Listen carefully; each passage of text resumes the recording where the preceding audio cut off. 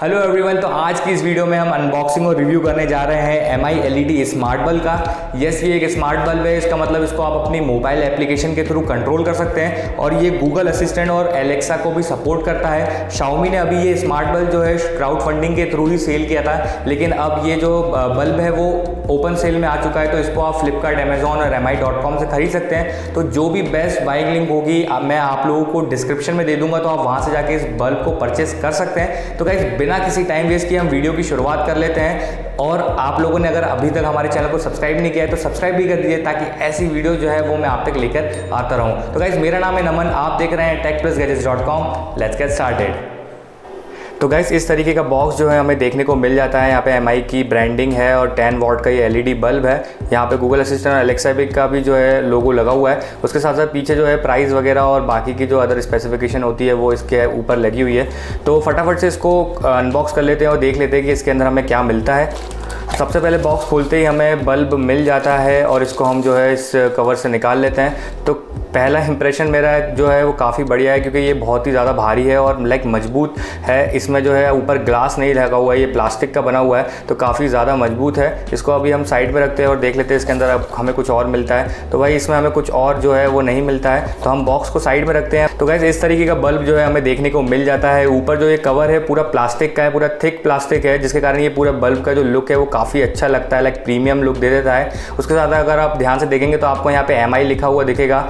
China में जो bulb release हुआ है उसमें यहाँ पे मीजे लिखा हुआ है, लेकिन इंडिया में उन्होंने MI लिखकर इसे सेल किया है। उसके साथ एक डिसअपॉइंटिंग चीज़ जो मुझे लगी है वो है इसका होल्डर। ये नॉर्मल होल्डर नहीं है, इसके लिए आपको एक अलग से जो है B22 करके होल्डर जो है अलग से परचेस करना पड़ेगा। तो इसको मैंने लोकल मार्केट से ख़रीदा है। इसका प्राइस मुझे 50 रुपीज़ पड़ा है। अगर ये होल्डर xiaomi इस बल्ब के साथ ही दे देता तो काफ़ी अच्छा होता, लेकिन ये इसका कॉस्ट ज़्यादा नहीं है, तो इसको आपको अलग से जो है परचेस करना पड़ेगा। तो अब इसको फटाफट से इसके अंदर फिट करके हम देख लेते हैं कि ये बल्ब किस तरीके की रोशनी हमें प्रोवाइड कर देता है और क्या फंक्शनैलिटी हमें जो है एक्स्ट्रा इसमें हमें देखने को मिल जाती है। तो गाइज़, मैंने पूरा सेटअप कर लिया है, इसको होल्डर वगैरह से कनेक्ट कर लिया है। अब फटाफट से इसको ऑन करके देख लेते हैं।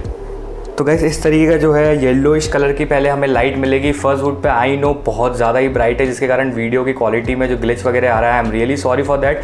बट इसका जो है हम ब्राइटनेस कंट्रोल कर सकते हैं। तो मैं इसको फटाफट से एप्लीकेशन से कनेक्ट कर लेता हूँ। तब तक के लिए मैं इसके ऊपर थोड़ा सा हाथ रख लेता हूँ। सबसे पहले आपको जो है xiaomi की MI होम करके जो है एप्लीकेशन है उसको इंस्टॉल करना है। और ये एप्लीकेशन जो है फर्स्ट टाइम जब आप इंस्टॉल करेंगे तो आपसे कुछ तो भी लॉगिन वॉगिन के लिए पूछेगा। तो आपको जो है अपना MI अकाउंट डाल के इसको इसमें साइन इन कर लेना है। अगर आपका MI अकाउंट नहीं है तो आपको बनाना ही पड़ेगा। तो मेरा फ़ोन का जो अकाउंट है वो उसी से जो है लॉगिन हो जाएगा।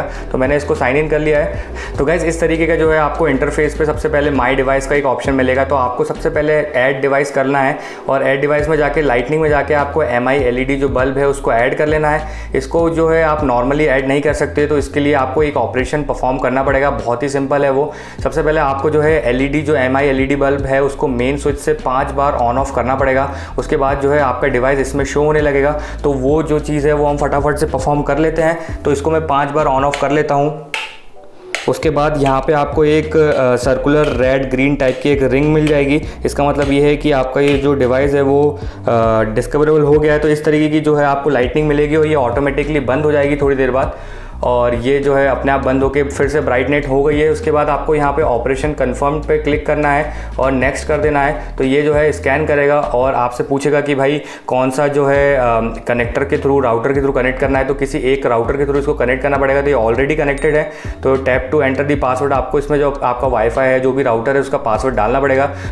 तो गाइस, हमारा बल्ब जो है वो एप्लीकेशन से कनेक्ट हो चुका है। तो इस तरीके का जो है हमें इंटरफेस देखने को मिलेगा। यहाँ पे लिखा हुआ है लाइट बल्ब 2, यानी कि हमने जो बल्ब का नाम दिया था वही यहाँ पे आएगा। तो डायरेक्टली हम इसको जो है क्लिक करके ऑन ऑफ कर सकते हैं। तो इस तरीके से जैसे ही मैंने ऑफ किया है तो वो ऑफ हो चुका है। उसके बाद ये एक सिंपल सा इंटरफेस जो है एप्लीकेशन हमें दे देता है। ये इंटरफेस मुझे काफ़ी अच्छा लगा, क्योंकि डायरेक्टली आपको चीज़ें यहाँ पर दिख जाती हैं। तो यहाँ पर जैसे ही आप ऑन करेंगे तो आपका बल्ब जो है ऑन हो जाएगा। सबसे पहले मैं इसकी ब्राइटनेस कम कर लेता हूँ ताकि वीडियो शूट करने पर मुझे कोई इशू ना। तो इस तरीके से जो है आप ब्राइटनेस कंट्रोल कर सकते हैं। आप देख सकते हैं ब्राइटनेस बिल्कुल ही डिम हो चुकी है, तो आप स्वाइप अप स्वाइप डाउन करके ब्राइटनेस कंट्रोल कर सकते हैं। उसके बाद अगर आपको कलर चेंज करना है तो आप कलर भी चेंज कर सकते हो। अभी जिस चीज़ पे हैं हम वो सिर्फ और सिर्फ वाइट कलर को ही चेंज करता है। लाइक ये पूरा जो है CFL की तरह लाइट वाइट कलर हो चुका है। इसको हम थोड़ा सा राइट स्वाइप करेंगे तो ये पूरा रेड टाइप का, येलो डार्क येलो टाइप का हो जाएगा। उसके बाद आपको एक और ऑप्शन मिलता है यहाँ पे कलर ऑप्शन। तो यहाँ पे आपको बहुत सारे कलर मिल जाते हैं गाइस। इस तरीके से अगर आप लेफ्ट राइट स्वाइप करेंगे तो आपको बहुत सारे कलर का जो है इंटरफेस देखने को मिल जाएगा और आपके पास ऑप्शन भर के हैं, तो आप कोई भी कलर को जो है चूज कर सकते हैं। मुझे जो एक चीज़ इसकी लगी है वो ये है कि अगर आप कोई से भी कलर पे स्विच करते हैं तो ये जो बल्ब है वो लैग नहीं मारता है। लाइक स्मूथली ट्रांजेक्शन जो है इसका बहुत ही ज़्यादा स्मूथ है। तो ये जो चीज़ है वो मुझे काफ़ी बढ़िया लगी है। तो आपको लेफ्ट राइट करके कलर चेंज कर लेना है। उसके बाद स्वाइप अप स्वाइप डाउन करके जो है आप इसका ब्राइटनेस कंट्रोल कर सकते हैं। तो मैं अभी ब्राइटनेस कम पे ही रखता हूँ। उसके बाद आपको एक और ऑप्शन यहाँ पे मिल जाता है फ्लो करके। ये फ्लो पे करेंगे तो ये जो है ग्रेडियंट कलर का जो है बिल्कुल एक फ्लोइंग उसमें चल जाएगा। तो इसको भी आप जो है कंट्रोल कर सकते हैं। आपको कौन से कलर में रखना है वो कर सकते हो और स्पीड वगैरह जो है मेंटेन कर सकते हो।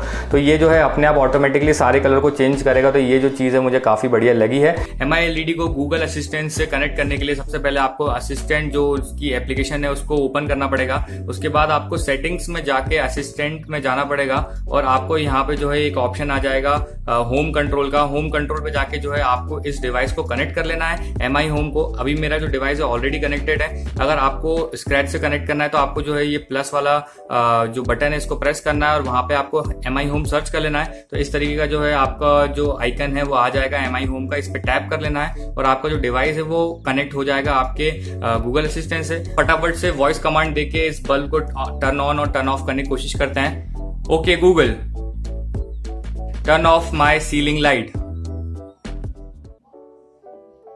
Okay, turning off the ceiling light. देख सकते हैं आप अपने आप जो है गूगल असिस्टेंट के थ्रू इस बल्ब को जो है ऑफ कर दिया गया है। इसको एक बार और ऑन करके देखते हैं। Okay Google, turn on my ceiling light. Sure, turning the ceiling light on. एक बार अब इसका जो है कलर चेंज करने की कोशिश करते हैं। Okay Google, change colour of my ceiling light into red. Sure, changing the ceiling light to red. I hope आप लोगों को ये रिव्यू वीडियो अच्छा लगा हो। अगर अच्छा लगा है तो प्लीज़ गाइस एक लाइक ज़रूर दीजिए, क्योंकि आपका एक लाइक मुझे बहुत ज़्यादा मोटिवेट करेगा और भी अच्छी वीडियो बनाने के लिए। Thank you so much guys for watching this video. मिलते हैं नेक्स्ट वीडियो में, तब तक के लिए bye bye, take care and piece.